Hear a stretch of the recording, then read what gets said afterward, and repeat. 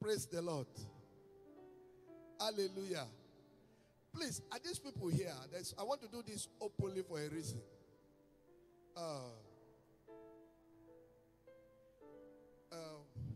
Anurika, the prophetess, is she in the hall? Where is she?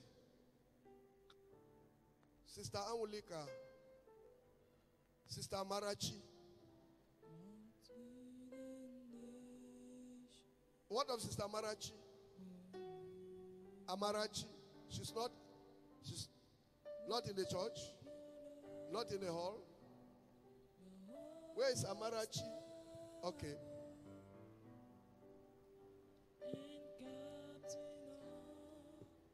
As a prophecy you gave me, and I told you, a revelation you gave me moments ago in my office concerning Amarachi, I want it to be done openly. I have a reason for that. Give it. Give her. She has a revelation for you.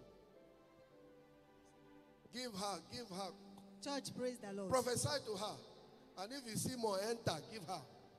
Church, praise the Lord. Especially in the area of marriage and money.